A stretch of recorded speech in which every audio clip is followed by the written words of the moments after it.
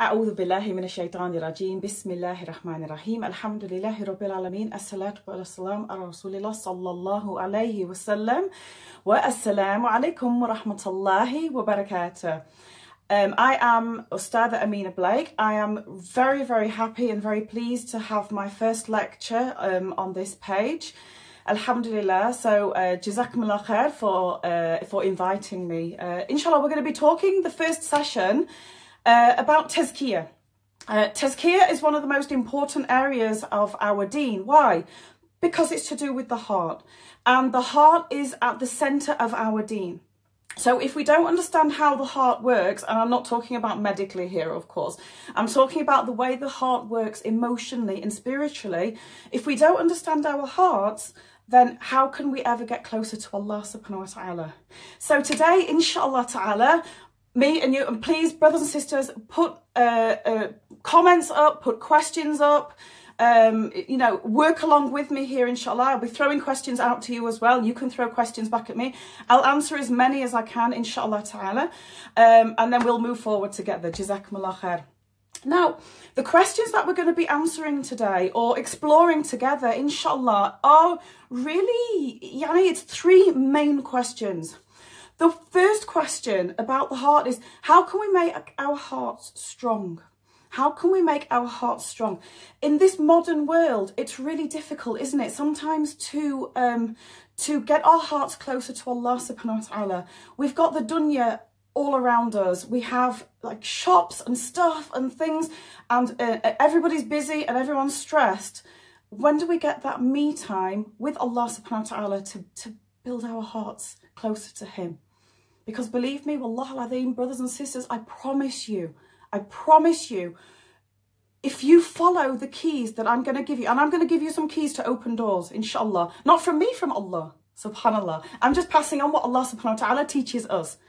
So what we're going to do is look at how we can use a key to open the doors to open our hearts to Allah and get close to Him. And then believe me, every single thing that you do in your life, you're going to have this amazing thing that every single person, and if there are non-Muslims on here as well listening, very welcome, I'm very pleased to meet you.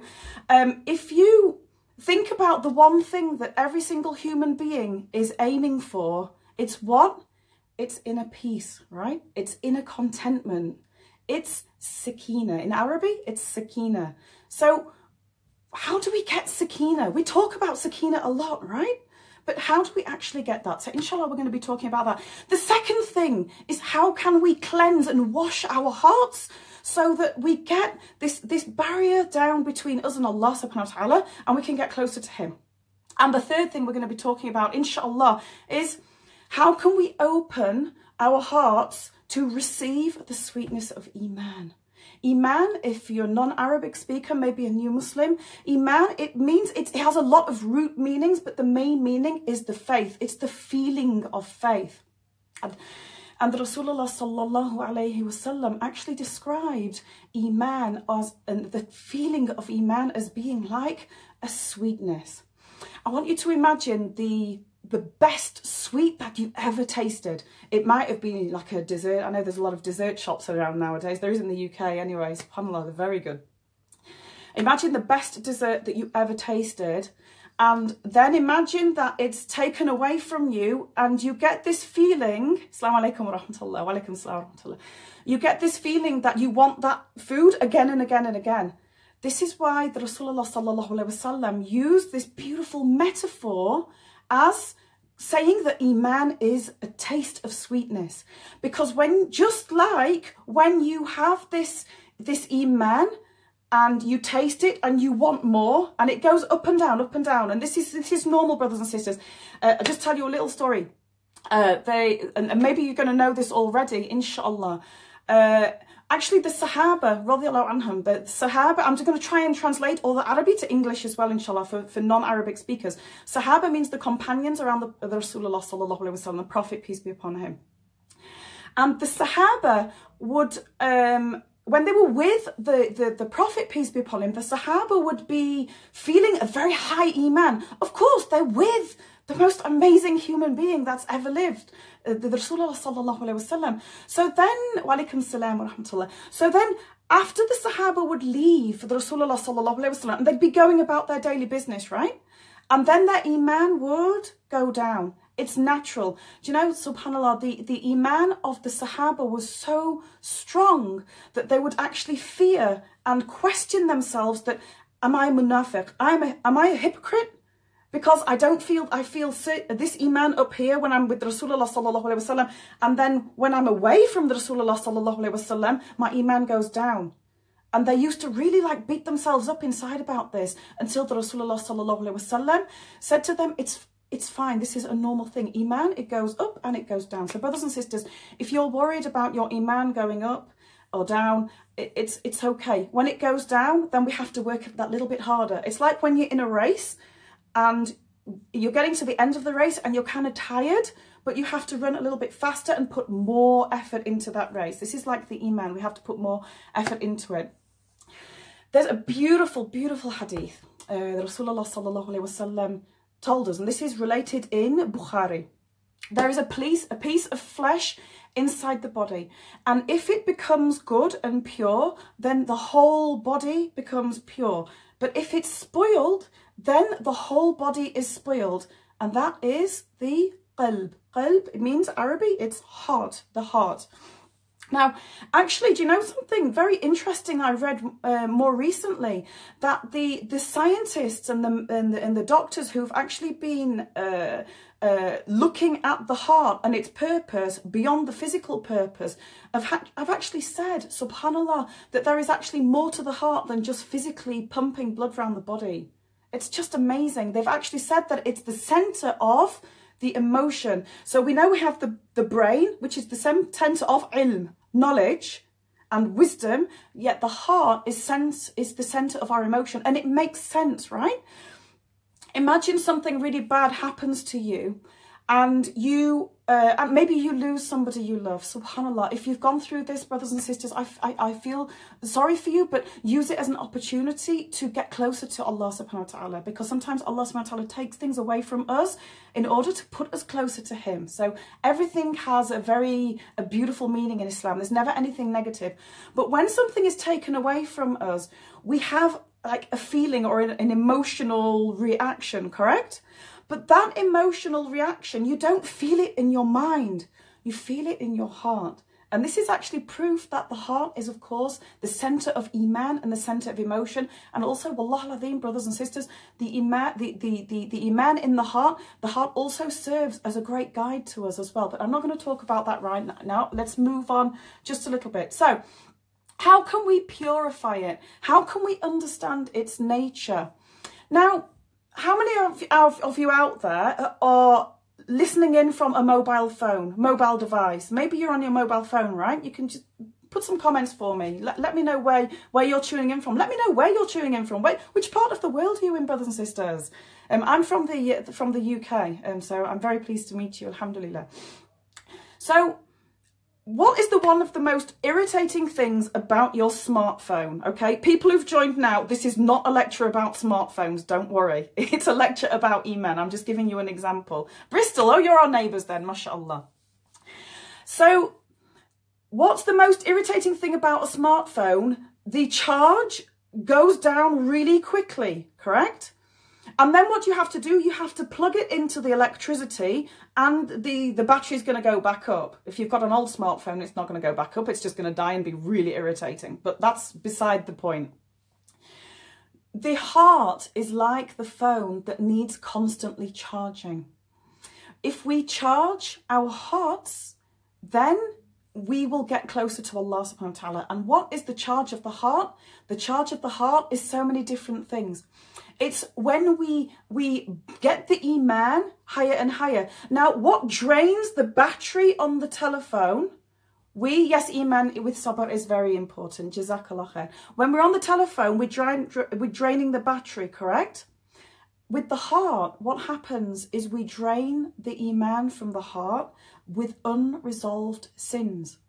When we're doing a lot of sins and what happens is we build a wall up, like a barrier or a boundary between us and Allah subhanahu wa ta'ala. And unfortunately, because we tend not to do tawbah in the correct way, or we're not even recognizing the sins, then it's collecting higher, and we feel our iman or our heart charge going lower and lower. Sometimes sins are barriers between us and Allah. So for example, if you're somebody who doesn't pray salah, and brothers and sisters, don't beat yourselves up over finding it difficult to pray salah. You're not the only ones. But imagine you're praying salah and you're not even trying to establish the salah in your life. Then we are saying inshallah, inshallah. You know this, subhanallah, the difference between the Islamic inshallah and the Muslim inshallah. Yeah? The Islamic inshallah is when somebody says inshallah and they really mean it. You know, I'm going to do this. Like the Islamic one. The Muslim inshallah is when, you know, people say inshallah brother and they just don't do anything. Inshallah is a way of saying no sometimes. So brothers and sisters, you're using Allah's name. We must make sure we use inshallah in a very good way, and we really mean what we're saying. So sometimes we leave ibadah and we leave the salah. Can you imagine, brothers and sisters, and this is another lecture that I can give you about the salah and how to get closer to Allah subhanahu wa ta'ala through the salah. But please, brothers and sisters, I don't know what time it is in your part of the world. Please, Allah Azim, don't go to sleep tonight without making the intention to wake up for Fajr in the morning. Imagine if Allah subhanahu wa ta'ala sends the Malak al-Maut, the angel of death, and your last intention was to not do a farad ibadah. Subhanallah. Sometimes we leave ibadah. This puts this barrier between us and Allah.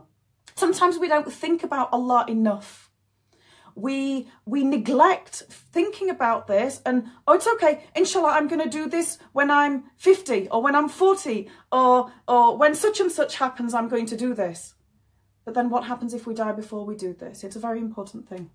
Allah subhanahu wa ta'ala says in the Qur'an, in Surah Al-Shams, and by the soul and he who fashioned it and inspired it to know between its evil and its goodness, he has indeed succeeded who purifies it.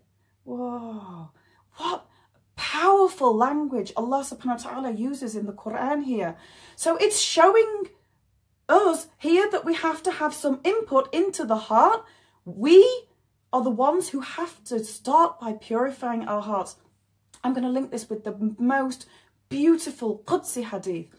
Allah subhanahu wa ta'ala, and this is a long hadith, I'm going to give you just a small part of it, inshallah. That Allah subhanahu wa ta'ala tells us in this Qudsi hadith that the servant goes a steps, walks towards Allah subhanahu wa ta'ala, and then Allah will run to the servant, correct? We've all heard the hadith. Did you ever think, brothers and sisters, who makes the first move in this hadith? Who makes the first move in this hadith? It's you, it's me. First, the servant walks to Allah, and then Allah will run to the servant. Okay, we're going to see some more examples of that later, inshallah. So you have to make the first move. Sometimes the first move is the most difficult move, I know that. And it takes you out of your comfort zone and stuff. But believe me, wallah, and Allah subhanahu wa ta'ala promises this in this hadith. If you walk towards him, he's going to run to you. So whatever problems you have, if it's getting your heart close to Allah subhanahu wa ta'ala, you start walking and you're going to see change in your life. Really, honestly, subhanallah. Now, so input, like the charge of the battery, is the tarbiyah, okay? Tarbiyah, it means like an input or a development. This is more Arabic. Brothers and sisters, if you're not Arabic speaking, then write down the terms that I'm giving you and learn them as part of the lectures, inshallah. And I'll be testing you next week on this. Now, there are two different types of tarbiyah. Okay, there is a positive tarbiyah or a good tarbiyah that we can put into ourselves. Okay, so that's building up our good deeds and doing khair or good. Or there is a negative tarbiyah. And when we do a negative tarbiyah, of course, that's going to lead to negative results. Tarbiyah doesn't just mean something good. Tarbiyah can also be a negative tarbiyah as well. We're almost doing the opposite of developing. We're undeveloping ourselves, subhanallah. Now, what is an indication of how Allah subhanahu wa ta'ala sees us? Allah subhanahu wa ta'ala sees inside our hearts. Nobody else can see inside our hearts except Allah subhanahu wa ta'ala. And in order to succeed, we must purify this. So I want you, brothers and sisters, to ask yourselves some questions, some very, very important questions. Number one, do I implement Allah's farad, obligatory actions on myself? Okay, forget the people around you, on you. Do you implement the farad prayers on yourself? Do you implement, for example, if you're a sister, do you implement the hijab on yourself? If you do implement the farad on yourself, then you can start mentioning and start thinking about what level of iman you have. And then you've got a foundation of where to start, correct? So why do I do the good things that I do? So there are lots of different levels of iman. We're going to talk about a few of those. We're going to talk about the first level. The first level is maybe when somebody fears Jahannam. So if you're one of those people, and none of these are wrong, they're just different levels. And of course, we're aiming to get to the highest level of iman, inshallah. May Allah subhanahu wa ta'ala put you and me at this the highest level of iman, inshallah. So we could do the things that we do the good things that we do because we fear the Jahannam. We fear Allah subhanahu wa ta'ala. We could do like the businessman or the business person that we're bargaining. Allah subhanahu wa ta'ala has promised that if we do this, then we're going to get this. So it's like a bargaining type of iman. And then the next level up is the things that we do, the khair that we do in our lives to get Allah's pleasure. Oh, we're getting near the top now, brothers and sisters, subhanallah, to get Allah's pleasure. Some of us, we think that that's the top level of iman. No, it's not. I'm going to tell you a beautiful story about the Rasulullah sallallahu alayhi wasallam. Aisha radiallahu anha, she would see the Rasulullah sallallahu alayhi wasallam. He would stand and do qiyam every single night. Qiyam al-layl, it means to stand the night in prayer. And so what would happen is that he would stand the night in prayer, and he would stand the night in prayer to the point where his feet, they used to get sore and pain. And Aisha radiallahu anha said to the Rasulullah sallallahu alayhi wasallam, Ya Rasulullah sallallahu alayhi wasallam, why is it that you're standing the prayer in night every night, yet Allah subhanahu wa ta'ala has promised you Jannah? Allah has already promised you a place in paradise. And you know what the Rasulullah sallallahu alayhi wasallam said to her? He said, can I not be a thankful servant? This is the very highest level of iman that anyone can get to, the iman of shukr lillah, thanking Allah subhanahu wa ta'ala for everything we get. So this is the level we need to be aiming for, because this is the level of the Rasulullah sallallahu alayhi wasallam. Another thing that you can ask yourself is, can I forgive other? This is where it gets difficult now, brothers and sisters. When somebody does wrong to you, when somebody does dhulm on you, when somebody hurts you, how easy do you find it to forgive that person? How easy do you find it to forgive that person who's done wrong to you? And when do you forgive that person? Do you forgive that person as soon as they've done the wrong to you and you're feeling hurt and angry, but you still forgive them? Or does it take a long time? Or are you a person who never forgives them? And subhanallah, forgiving people, regardless of what they've done to us, is part of the sunnah of the Rasulullah sallallahu alayhi wasallam. If we truly want to climb the ladder of iman, we need to try and forgive other people. And believe me, that's going to clear your heart of lots of negativity, and it's going to be good. Am I a proud person? Do I always think that I'm correct about everything? Do I look down on other people, or do I keep in a humble place? Would I be confident? And this is the ultimate question, brothers and sisters. If the angel of death was to come to me right now, and to come to you right now, are you satisfied and happy that the state of your soul that you're going to be taken in is going to be that Allah will be pleased with you?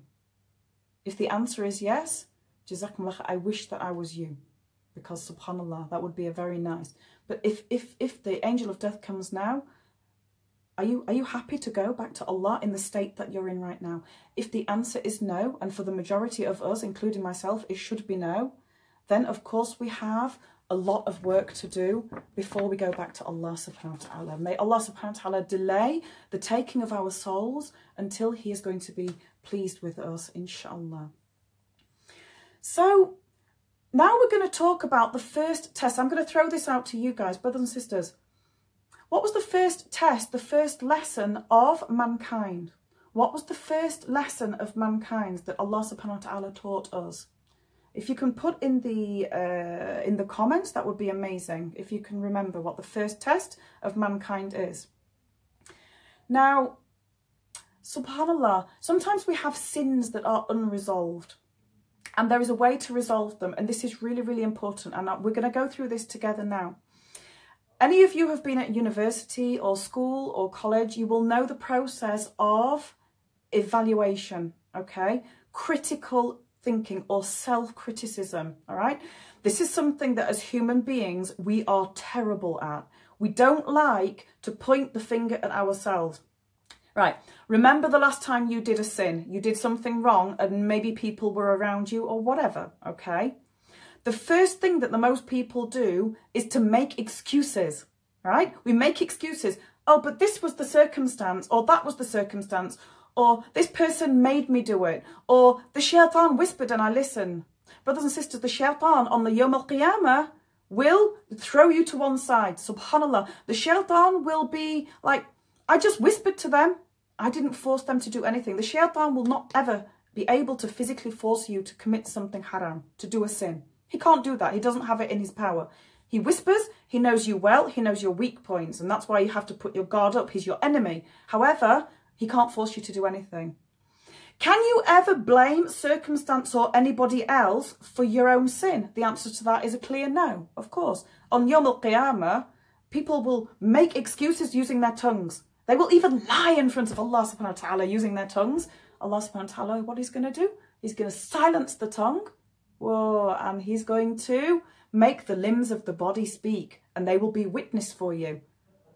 The hand, who we touched somebody in a haram way, will be speaking and saying, actually, she made me do this, and he made me do this, because our limbs, they don't want to commit haram. The heart, it doesn't want to commit haram. That's why when we do a sin, the heart feels bad. Subhanallah, until we start building this negativity, and then we get used to it, and sinning becomes like a normal thing, and that's when we're in a really dangerous place. So nobody has actually told me what was the first lesson of mankind, so I'm going to share it with you now, inshallah. So we all know the story of the first created man by Allah subhanahu wa ta'ala, the Prophet Adam alayhi salam, and his wife Hawa alayhi wassalam. Now, when we look in the Qur'an, we can see the process of the first lesson of mankind. If we reflect, the Qur'an, Allah subhanahu wa ta'ala tells us to reflect on the lessons that it's giving us, because every single lesson has very important learning points in. And the story of Adam alayhi salam, why did Allah subhanahu wa ta'ala put this as the first lesson of mankind? Because it's the most important lesson that we can have. And we're going to go through that lesson now in a very, inshallah, very understandable way. So Allah subhanahu wa ta'ala puts Adam and Hawa in this amazing place, right? And then Allah says to them, you can have anything you like except the fruit from this tree. The fruit from this tree is forbidden for you. You don't go near this tree. But Adam alayhi salam and Hawa alayhi salam, they are human beings. So they have the capability of what? Of sinning, okay? Of doing wrong. They have a will of their own. So, I mean, can you imagine, like, subhanallah, every day we see things that tempt us, right? I mean, brothers especially, wow, if you live in the West, wallah al-azim, I feel so sorry for you. The fitna, it's everywhere. And keeping the eyes down, if you're not going to see some fitna, you're going to stitch your eyes to the floor, wallah. May Allah subhanahu wa ta'ala help us all with this. So Adam alayhi salam, they see the tree together and it's tempting. It's always tempting, something that we can't have. So they go to the tree and they eat from the fruit. Yeah. As soon as they eat from the fruit, what happens? Their nakedness becomes apparent to them. Subhanallah. So far, brothers and sisters, what's happened? Allah subhanahu wa ta'ala hasn't acted at all yet. And this is going back to the hadith that I was mentioning to you earlier. So far, Adam alayhi salam has been given a will of his own. He's chosen to do the wrong thing. He's eaten from the fruit, and his wife has eaten from the fruit. And then what? He realizes that he's done something wrong. Now, this is the most critical point. When you have sinned and you've done something wrong, it's admitting and pointing one finger to yourself and saying, actually, that was my responsibility and I did wrong. The minute that you're blaming other people is where the pride and arrogance comes in, and the heart will never be fixed until there's a finger on one person and it's yourself. I did wrong, subhanallah. Adam alayhi salam does this. He does what's called muhasabah. Muhasabah was actually a term first coined or first mentioned by Umar ibn al-Khattab radiallahu an, who mentioned that take account of yourself before Allah subhanahu wa ta'ala takes account of you. Now, when we do muhasabah, we are pointing the finger at ourselves, we're checking ourselves out and saying, okay, what have I done that's wrong today? This is what Adam alayhi salam and Hawa, his wife, do after they've eaten the forbidden fruit in the tree, okay? What happens when you admit to yourself that you have done something haram and you're not blaming anybody else anymore? It's like, actually, that was me. Then you start to feel bad. Your heart starts to ache and hurt. Why? Because you have displeased Allah. You've let yourself down and you've displeased Allah. You've done something against Allah subhanahu wa ta'ala. Then you change. You want to change things. So your heart, it starts to change and become repentant. So you've self-criticized, your heart has changed, and then you want to repent to Allah subhanahu wa ta'ala. This is what Adam alayhi salam does. So far, for what's happened so far, what happens? Allah hasn't stepped in yet. Remember the hadith that I was mentioning earlier? We're going to come to that back in a minute, inshallah ta'ala. So far nothing's happened except Adam alayhi salam has sinned, thought about it, accepted responsibility, and now he's doing tawbah. He is asking for Allah's forgiveness. As soon as the heart changes, then Allah subhanahu wa ta'ala steps in. And what does Allah subhanahu wa ta'ala do? In the Qur'an, Allah subhanahu wa ta'ala says that he will not change the condition of a people until they change what is in themselves. As soon as we change our hearts, then Allah will step in and help us. So what does Allah do for Adam alayhi salam? He gives him and gives us, because it's in the Qur'an. Look it up in your Qur'an, look at the tafsir, look at different types of tafsir on it. Surah 7 verse 23. This is what Adam alayhi salam says. Our Lord, we've wronged ourselves, and if you don't forgive and have rahmah, mercy, we will surely be amongst the losers. Wow. How come we don't use this dua of Adam alayhi salam every time we do something wrong? Subhanallah, subhanallah. So that is key one that I promised I would give you. This is key one to changing the heart, muhasabah, leading to tawbah. Okay. Do you guys have time for me to give you another key to changing the heart? I have loads to say, but I know I've been going on for a little bit of a long time. If you want me to continue, I'm more than happy to continue, inshallah ta'ala. So the first part of the hadith that I was talking about before, the Qudsi hadith, where Allah subhanahu wa ta'ala says, if my servant walks to me, I will run to him. There's another part of this hadith, and this is key number 2 to changing the heart. Expectations. I'm from the UK. Expectations. Allah subhanahu wa ta'ala wants us to have the highest expectations of him. Why? Because this leads to tawakkul in Allah, to reliance or trust in Allah. Allah subhanahu wa ta'ala says in this Qudsi hadith, if my servant comes walking to me, I will go to him at speed. And he also says, I am as my servant expects me to be. But how many of us have actually, we say we love Allah, but we have very low expectations of Allah subhanahu wa ta'ala. We make a dua, for example, and we don't really truly believe from the bottom of our hearts that it's going to be answered. Whereas Allah actually promises that he will answer the dua, promises it in the Qur'an. How can we ever doubt that? But our hearts, we doubt that. When we make a dua, you have to have very high expectation that Allah will answer you. Allah might not answer you in exactly the way you want or you expected. That's because Allah is Al-Hakim. He's the most wise, and he will give you what is best for you. Subhanallah. So this leads on to tawakkul in Allah. It strengthens hearts. Now I can hear you. You're sitting there thinking, okay, I feel my heart is kind of weak at the moment. All of us go through these weaknesses. You know, do you know something? I'm going to give you a story. Let me tell you a nice story now, inshallah ta'ala. Because when tests hit us, and that can be the test of good times where we've got a lot, or it can be the tests of hard times where we have something taken away or a problem strikes us. There are a lot of you watching this right now. I'm sure that at least a few of you are having personal problems at the moment. Subhanallah. Life is full of personal problems, and they all have khair in them, brothers and sisters, I promise.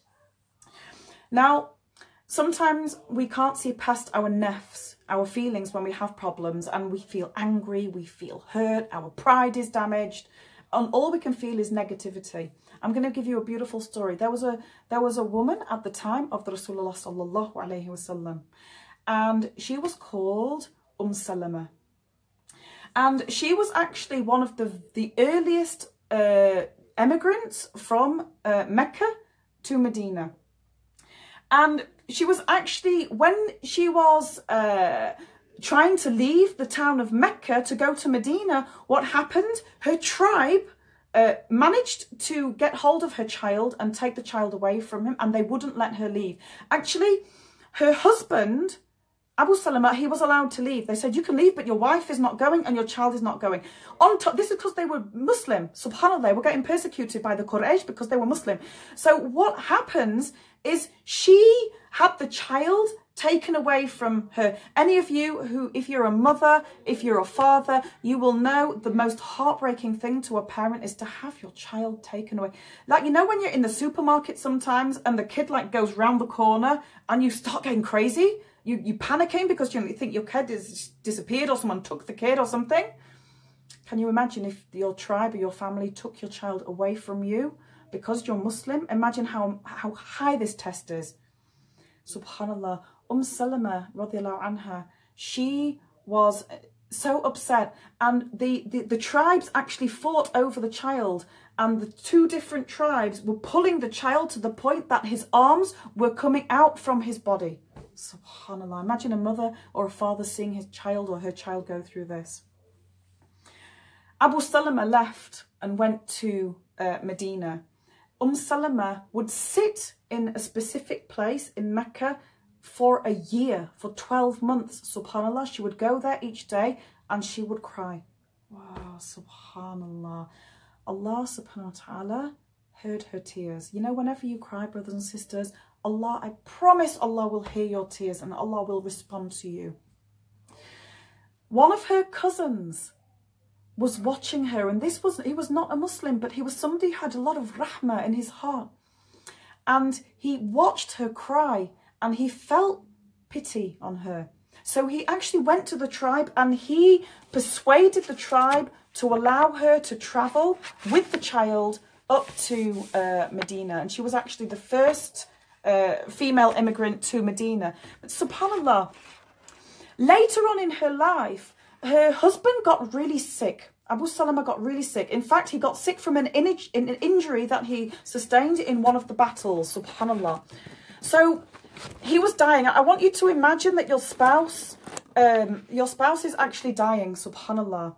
And there's no hospitals, there's no doctors, no GPs that you can run off to. Your spouse is dying and you're tending their wounds. You know your spouse is going to die. Now, when her husband was dying, and this is a massive lesson to us, brothers and sisters, when Abu Salama was dying, he actually came to, when she was tending him, he said to her that he remembered a hadith of the Rasulullah sallallahu alayhi wasallam, and this hadith said, when a Muslim faces disaster, which some of us do, when a Muslim faces disaster and says, to Allah we shall return, and oh Allah, reward me for my disaster and replace it with something better.